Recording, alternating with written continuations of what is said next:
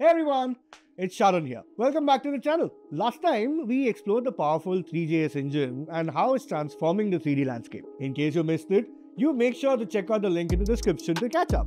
Today, we're diving into another amazing tool, the Babylon.js. If you've ever been curious about how video games, virtual environments, or stunning 3D visuals come to life on the web, Babylon.js is a great option to consider. This powerful library is built on WebGL, enabling developers to render real-time 3D graphics directly into web browsers. No special software or plugins needed. Everything runs smoothly online. So where did Babylon.js come from? In 2013, two Microsoft engineers, David Ctruh and David Russe, created Babylon.js as a side project to make 3D web development more accessible. They built Babylon.js on WebGL, a technology that helps graphics render in your browser. But they made it user-friendly, cutting out all the complex coding that usually comes with 3D projects. Fast forward to today. Babylon.js has grown into a robust open source project with over 500 contributors. For instance, Ubisoft harnessed Babylon.js to power one of their Assassin's Creed titles. This collaboration allowed Ubisoft to create highly detailed and interactive environments, enhancing player immersion and making the game world feel more dynamic and lifelike. Not only did this improve gameplay, but it also set a new standard for web-based 3D experiences, showcasing the powerful potential of Babylon.js for developers in the gaming industry. Imagine you're creating a virtual showroom to showcase your products.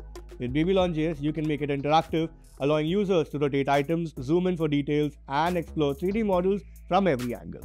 This not only makes the experience more engaging, but also helps users understand the products better. It's user-friendly API that lets you quickly add features like rotation, realistic lighting, and smooth animations with minimal coding. This means you can focus on making your showcase visually appealing without getting bogged down by complex programming. Additionally, Babylon.js is built for performance, ensuring that even detailed models load quickly and run smoothly on computers, tablets, and smartphones. This accessibility allows people to enjoy your virtual showroom from anywhere in the world. So what can you build with Babylon.js? The possibilities are endless.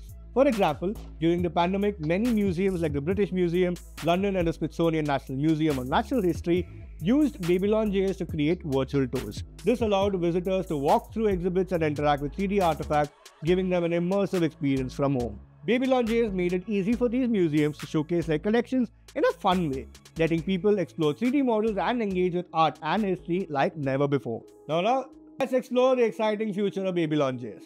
While its community is currently smaller than that of three.js, it's growing rapidly and holds immense potential. With strong backing from Microsoft and continuous contributions from developers, Babylon.js is becoming more robust every day. The engine is constantly evolving.